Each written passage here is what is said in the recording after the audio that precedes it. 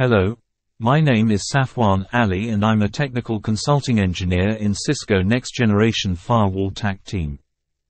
In this video, we'll go over the steps to enable the permanent license reservation for ASA code running on Firepower 1000 series appliance. This method is widely used in air-gapped networks where we don't have internet connectivity.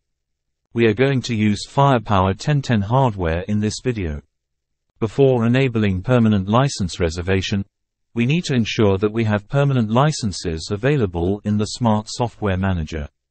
In our scenario, you can see that we have permanent license available in the Smart Software Manager portal for Firepower 1000 series.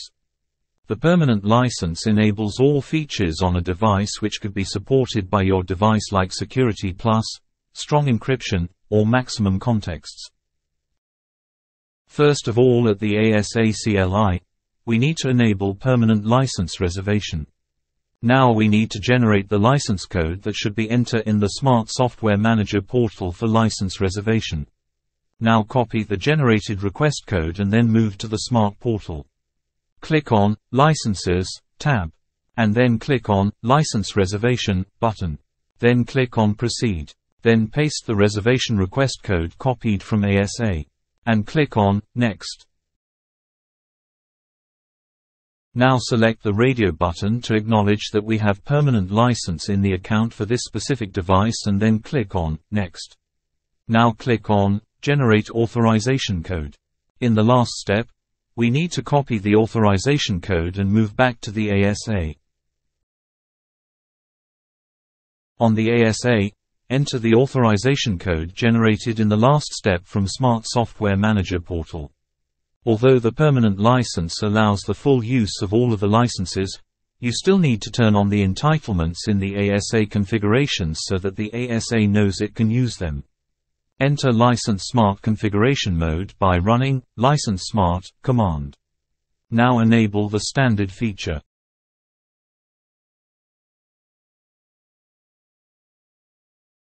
We cannot enable the feature context command because it is not supported on Firepower 1010 appliance. Enable the Security Plus license to enable active, standby failover.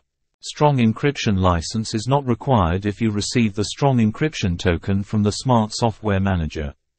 However, if your Smart account is not authorized for strong encryption, but Cisco has determined that you are allowed to use strong encryption, you can manually add a strong encryption license to your account. Only the active unit requests this license, and both units can use it due to license aggregation. We can validate the license status by running this command.